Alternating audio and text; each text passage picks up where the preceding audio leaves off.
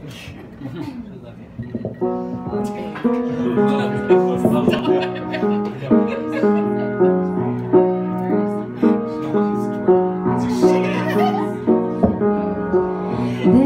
you go, baby. Here am I. Well, you left me here so I could sit and cry. Golly gee, what have you done to me? Well, I guess it doesn't matter anymore. Do you remember, baby, last September, how you held me tight each and every night? Oh, baby, how you drove me crazy, but I guess it doesn't matter anymore.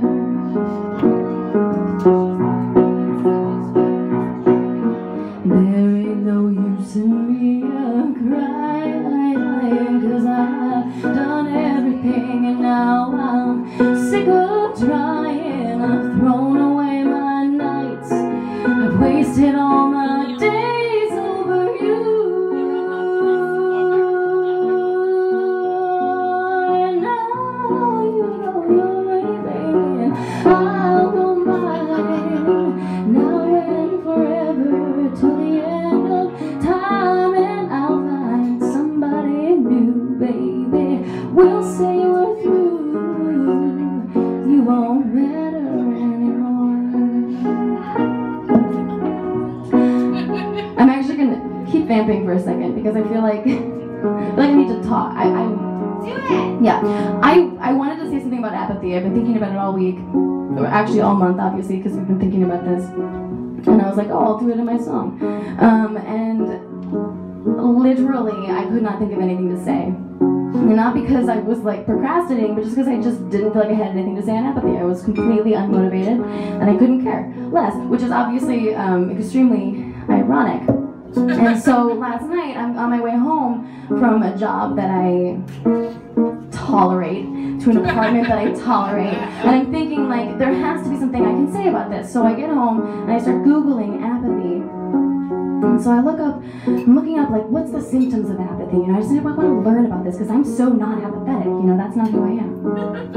And it lists these symptoms, and it's like, if you find yourself sitting in front of your TV, you know, a lot, if you compare yourself unnecessarily to others, if you have a lot of self-help books but don't apply the help to you, and said at the end of the article, it was like, and if you skip to the end of this article because you didn't feel like, you know, reading the rest, and I was like, Jesus fucking Christ, like, that's me. And so I started panicking. I was like, maybe I am.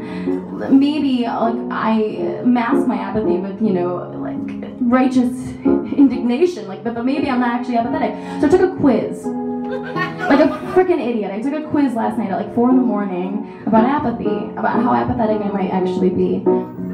And I answered all the questions extremely honestly, but also knowing that I was taking a quiz about apathy, so I was like, yes, I care. You know, I was like trying to like be a little more energetic than I would be, and I got 39%.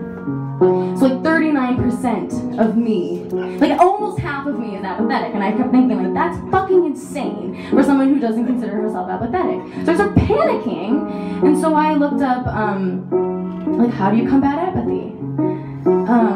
Which all this is ridiculous because of, I don't know, whatever. People who are apathetic probably aren't taking fucking quizzes, I don't know. But half of me was like, maybe I should do this. So I took this quiz, I took the quiz and then I looked up these, like, how to overcome this. And they listed all these amazing things. And a handful of them really stood out. One of them was get yourself in a group of people and in a room with people who inspire you, who make you come up with new opinions, make you challenge yourself. And I thought, okay, cool, Devin Dunne, that's great. And then it was like, talk about apathy in front of people. I was like, okay, I can do that tomorrow. You know, write your shit down, like if you're upset. I was like, okay, I'm doing this now. And then the last two things were so fucking ridiculous. It said, wear a dress and sing a song. I'm not fucking kidding. And I thought, all right, well, thank God I don't have to worry about anything anymore.